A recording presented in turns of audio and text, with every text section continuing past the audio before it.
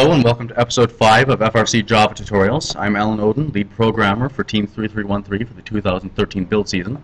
And I'm Dalton Myhr, and I am the other lead programmer on the team. Okay. This episode we're going to be covering defining your camera, which in this case we're going to be using axis cameras, how you actually using and manipulating the data you get from the camera, and actually uploading your code to your bot. We're just going to jump straight in here by defining the camera. Again, this is defined a lot like most other objects in FRC Java. Start out with axis camera.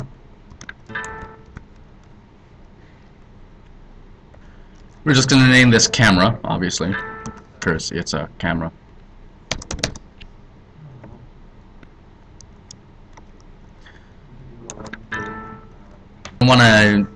You're going to want to define this by typing .getInstance here. This just, since there's no way to actually define it like you do up here, you have to do it like this. Now, alternatively, you could put in the IP address of the camera, but we're just going to go through this assuming you leave it in the standard port of .11 for the final. Go. Okay, so what we're going to want to do here is first, we're going to put a button to grab the current frame that the camera is showing. So in 1 second here we'll have a button set up to grab the current picture. Again, depending on your joystick, you're going to want to have a different button that I'm going to put in here. Okay, so obviously, as you probably know, when the button 7 is pressed, it will grab a picture. So we're going to want to create a new method, and okay, we're going to name it center calculation.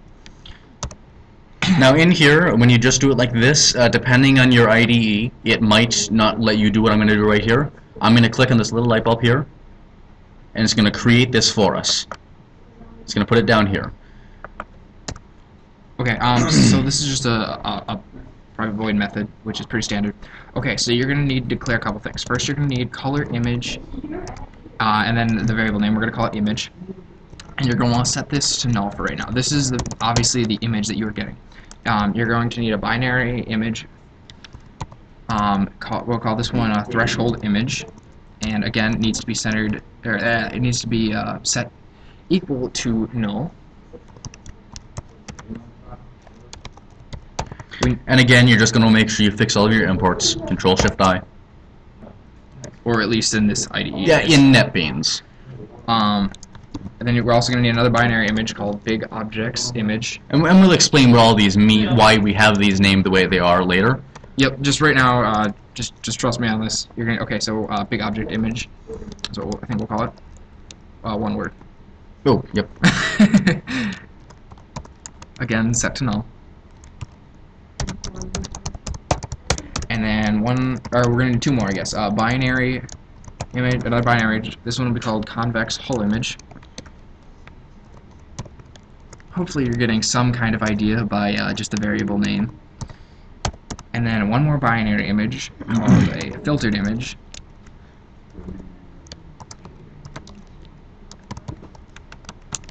And again, we need to set it to null. Of course, setting it to null will help us avoid errors and such. Okay, so what we're going to... Okay, so if you've ever had any experience in Java or not, this try catch is really weird. So we're going to want a try statement here. What this is going to do is it's going to attempt to do this. What it's going to do is if it's successful, it will run everything from the try bracket to the catch bracket. If it cannot, obviously an error is going to be thrown, and what the error is going to be caught by the caught, and then it's going to catch whatever type of exception you have in your parentheses. In this case, exception EX is any possible exception that could possibly be thrown. And then after the catch, the bracket before that and finally is what you're going to do with that error. And in this case, we're going to do nothing with it because it really has no significant use to us right now. You could log it if you really cared to know what it was or what was causing it.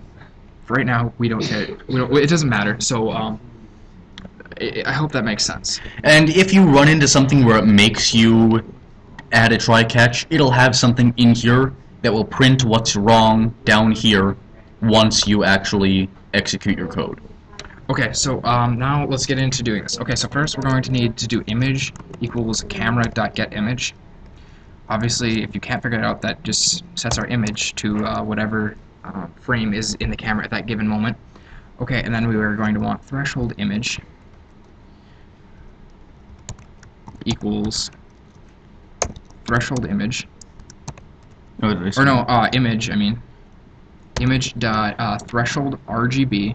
RGB, we don't want that one.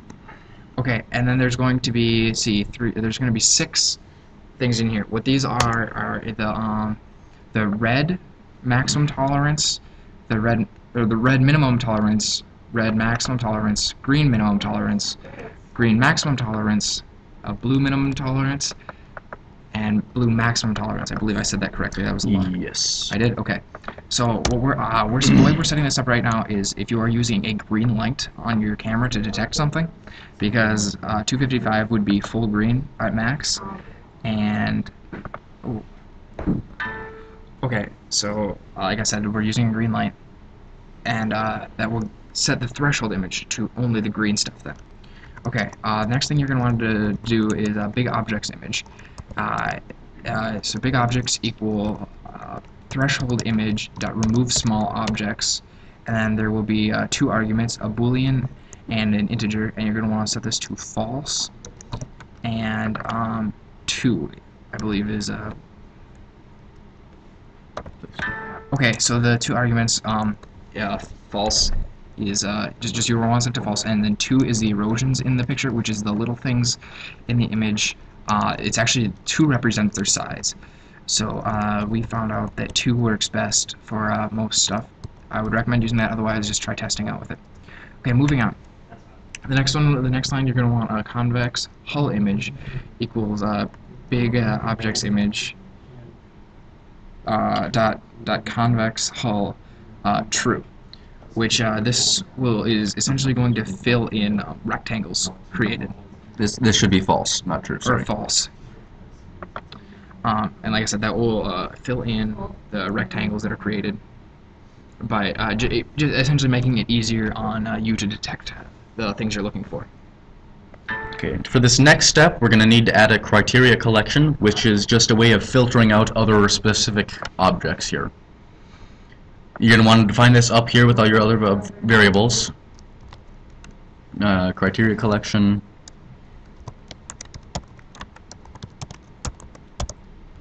Again, fix all your imports. And now inside your robot init, you're going to want to put, set the criterion. We need to define this as a new criteria collection. Alright, so this next line, okay, you're still defining it. Mm-hmm. Okay, so, wait 1 second for you. Okay, now we need to define some of the criteria that needs to be met. So the cc.add criteria, an eye vision, measurement type, all that stuff width for the first one, and there will be 2 more arguments. There will be 3 more arguments after that. The next 2 are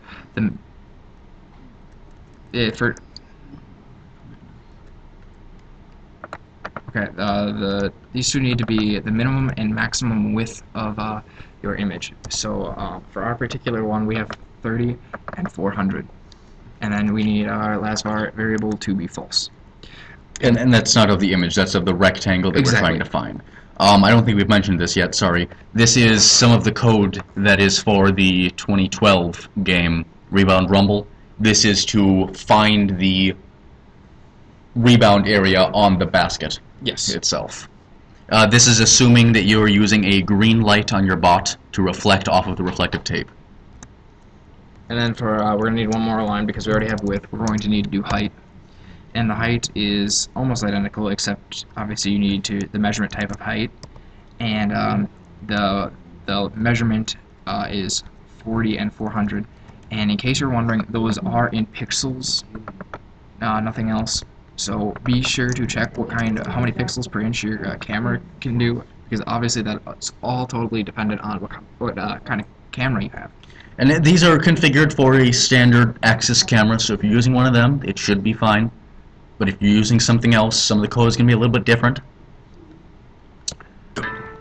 Okay, so now continuing on with our center calculate. Alright, we're going to take the filtered image and we're going to set it to the convex hull image, and we're going to do a particle filter on it. And what this is going to do is it's going to take that frame image, whatever you wish to call it, and it's going to put it through our filter. Again, so it fits the area that we had told it to filter. Next, we're going to create a particle analysis report. And this is going to be an this is going to be an array, and we will name it reports, and we're going to set it equal to the filtered image dot get ordered particle analysis reports. And what this does is this simply grabs every green rectangle that your camera can see that's within the sizes that we defined earlier. Okay, for now we're going to want to do something with our reports. So what we're going to do is we're going to create a for statement here, which we're going to do for int I equals 0. I is less than reports dot length plus 1. And we'll explain this once we get done with this right here too. Five-person rule. And then you're going to need I++, which, for you don't know, is the shorthand for take the number, add 1, set it to itself.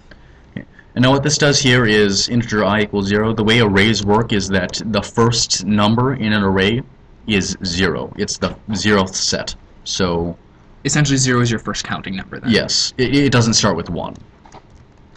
Now what we're going to do here is we're going to print the middle of the box that it finds. Or whatever your center mass is.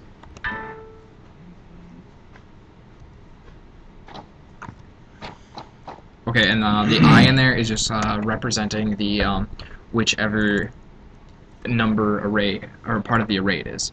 So if it's when I is 1, so when I is equal to 0 right off at the first time it runs through the statement, it'll be the 0th position in the array. Or for the next time when it's 1, it'll be the report, the first, the position 1 in the array. It'll get the center mass of that one.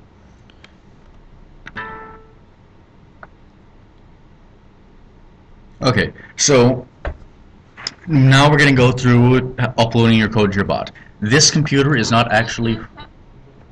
Ooh, thank you for pointing that out.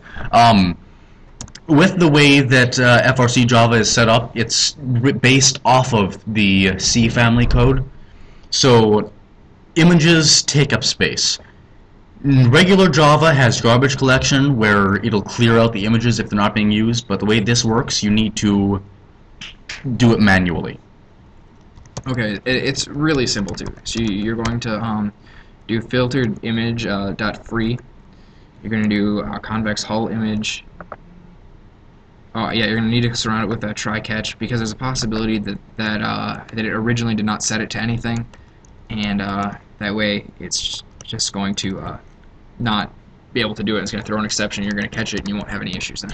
And the reason we're doing this outside of the original one is that in case it crashes in the middle, if we were to put these free statements at the bottom here, those would never execute and would just take up extra space. This way, even if the first one crashes, it still is allowed to try to free the images. And the last one will be threshold image.free. Oh wait, there's one more. Then you gotta free the original image too. This way you're not going to bog down your anything, whatever you're running, end up running this on. Okay, now we can get to actually uploading your code. Pretty simple. You click this button right here. This computer is not hooked up to the bot right now, so I can't actually show you it executing, but you click this, it'll run through some sample code there, and you'll have it done. You also have to format your CRIO in a way that it'll be able to read Java. I do not have that software installed right now, so I can't actually show you that, but you're going to want to use your CRIO imaging tool. When you installed the plugin for NetBeans, it should have come with the image that you need, so you just run that, and instead of selecting it to run off of LabVIEW, you select it to run off of Java. After that, it's run pretty much the same as LabVIEW. You open up your dashboard, you drive it the same way you would normally, again with buttons mapped the way they are. This is the end of the FRC Java tutorial series. If you have specific questions, leave a comment or send me a message. I'll respond to you. If it's something that I completely forgot about, I'll make a video about it. Next week, I'm going to start doing basic Java tutorials to kind of help expand on the basics of what we're doing right now. This has been Alan Oden from Team 3313. And Dalton Myhr from Team 3313. Happy programming! Yeah.